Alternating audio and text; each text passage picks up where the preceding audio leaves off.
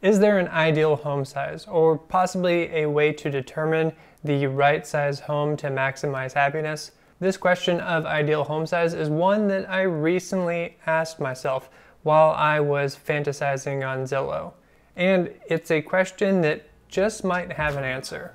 Homes come in all shapes and sizes, from micro apartments and tiny homes all the way to mega mansions like this 150,000 square foot disaster in LA with 21 bedrooms, 42 bathrooms, and which is currently sitting abandoned.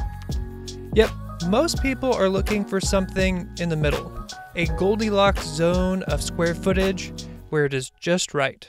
The median size for a single-family home sold in 2020 was 2,333 square feet, but that's comprised of both new and old construction.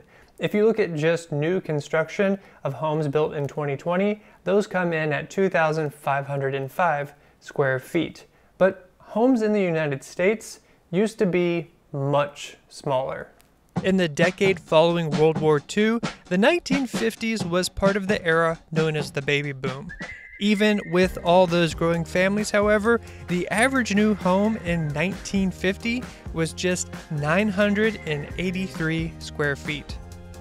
The 1960s saw the average American home grow in size, with the average new home coming in at 1,289 square feet. The 1970s saw a lot of economic upheaval, but even with widespread economic recession, homes got bigger. 1,500 square feet was the average home built in 1970.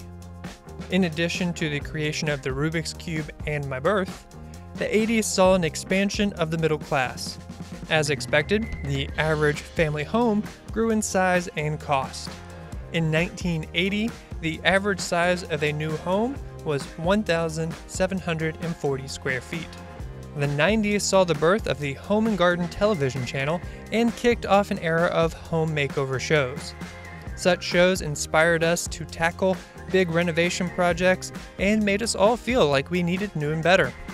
The average new home in 1990 grew to 2,080 square feet. Okay, at this point, I think we all see the trend, so let me just get to the numbers. In 2000, the average new home was 2,266 square feet. In 2010, 2,392 square feet. And in 2020, 2,505 square feet.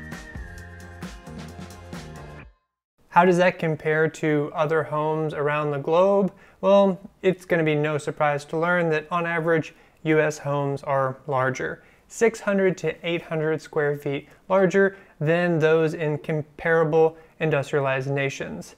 And since my original question was about ideal home size, particularly as it relates to happiness, let's look at the average home size in Finland, a country known for its happiness. The 2021 World Happiness Report ranked Finland as the world's happiest country. Finland ranks high in factors like social support, a healthy life expectancy, and personal freedom. But what about their homes? The average size of Finnish homes in 2018 was 79.5 square meters, or 855 square feet. By US standards, that's small. The US ranked 14th on the World Happiness Report in 2021, which is up from our previous spot of 18. Yet, if you look at happiness over time in the United States, it has been on the declining while our average home size has been increasing. Yet, I know you can't draw any conclusions from that comparison, but I do have some reasons why a larger home can definitely make you less happy. But first, a word from our sponsor. This video doesn't have a sponsor. It also doesn't have those annoying ads in the middle. If you like that, consider hitting the thumbs up button. Now, back to talking about homes. As someone who identifies as an environmentalist, the eco-impact of my home is something that is important to me.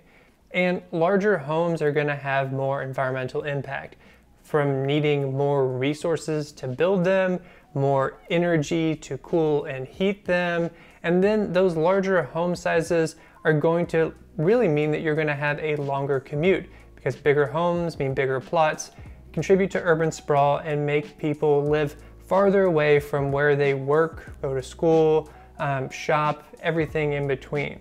But not that great for the environment. I'm also a frugal person and a bit of a finance nerd, so the cost of a home is important to me. With a bigger home, in addition to that extra space, you're gonna get a larger mortgage, more cost for upkeep and repairs, cleaning cost, either your time or your money. You're gonna have higher property taxes, most likely. And then with that extra space, you have more places to put stuff, buying stuff that you probably didn't need in the first place. The median home price in America is roughly $370,000, which is 5.5 times the national median household income of roughly $68,000.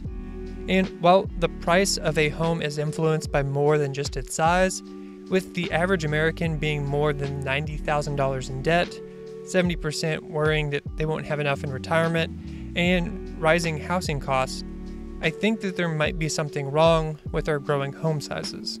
When thinking of the ideal home size, the number of people living in the home is something to consider, because of course a single person is going to need less space than a family of 5.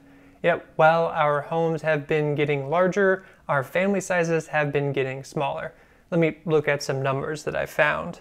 With declining birth rates, the average family size has gone from 3.58 in the 1970s to 3.15 in 2020. And more people are living alone. Combine that with the increase in home size, and we've grown our square foot per person of our homes from 418 square feet in 1970 to 740 square feet per person in 50 years. That's a 44% increase. But do we actually need all of this added space? It turns out, no. A 2017 study from UCLA tracked foot traffic in the average American home and found that the average American family only uses 40% of their home's floor plan regularly. Michelle and I currently live in this 750 square foot apartment, and while our friends have commented that it is small, I think it's perfect for us. We've been working from home here without a problem. It has just enough space for all of our stuff, everything we need to feel happy and content, and it's relatively easy to clean. I do wish we had just a little bit more space though, mainly for filming YouTube videos and other projects, and outdoor space wouldn't be bad either. So given everything that I have considered with home size, home price, the environmental impact, what is the ideal home size, particularly one to maximize happiness? Well, I think it is between 400 and 600 square feet per person. This gives you a little bit of flexibility depending on your family needs, let's say if you work from home, but that is more than enough.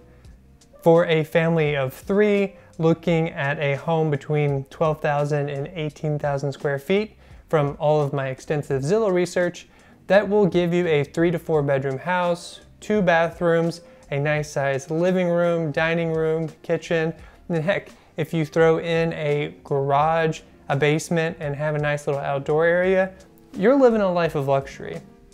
So I think 400 to 600 square feet per person is the ideal home size. What do you think? How big is your place? Do you like it? Do you need more space, less space? Let me know in a comment down below. And thank you very much for watching this video. I really appreciate it. If you want to stick around and watch other videos from me, I can interest you in some here that should have popped up. If not, there's probably links down below. Otherwise, I wish you a great day, and we'll see you later. Bye.